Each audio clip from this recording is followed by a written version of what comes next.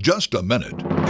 From Basic Gospel, here's Bob Christopher. Moses delivered the people of Israel out of Egypt, but he did not deliver them into the Promised Land.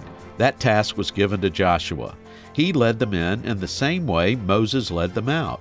They crossed over the river Jordan on dry land, just as they had crossed the Red Sea. Now this new generation of Israelites took hold of the beautiful land God had promised, and they enjoyed all of God's many blessings. But even though Joshua carried out his task, he did not give them rest. His story speaks of the spiritual rest we enjoy through faith in Jesus. It is in Him and Him alone that we find rest for our souls.